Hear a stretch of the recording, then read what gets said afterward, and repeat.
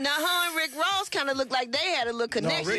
He was leaning in this picture. They look real close face to face. Ooh. Rick Ross wants in. He looking at her like, I bet that thing feel like an Ugg boot. Yes.